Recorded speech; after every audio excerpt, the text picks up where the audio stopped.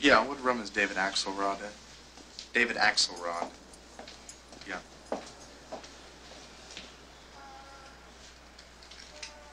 David, it's Keith. Yeah, I'm in the lobby. You want to come downstairs a moment, please? Tell Jade to come with you.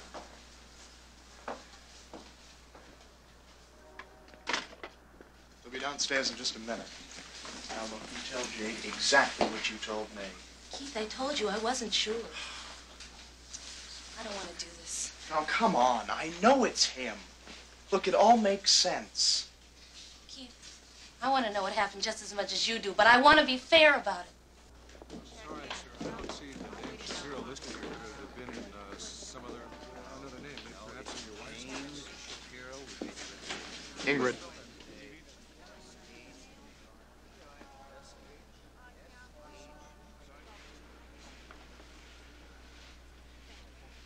It was him. You were right there. What? You were standing right there and I touched you. What? Jade, do you think this was some sort of coincidence? What are you talking about? He was in town and your father was killed. I know. You think this was coincidence? Jade, he was standing right there. Ingrid saw him there. She saw him. This bastard was standing right there. That's why Pap ran out.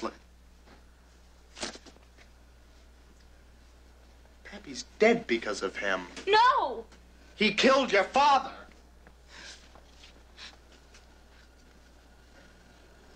David.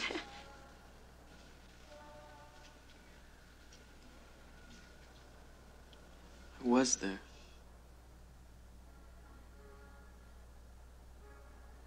It was an accident.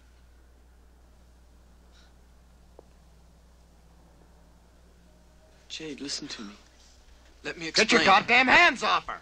Hey, Jade, it was an accident. Keith, you goddamn son of a bitch! I'm gonna kill you! Damn it, Keith, let me tell you what happened.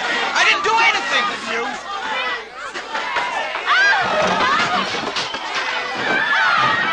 You dirty bastard! I'll kill you! You killed my father!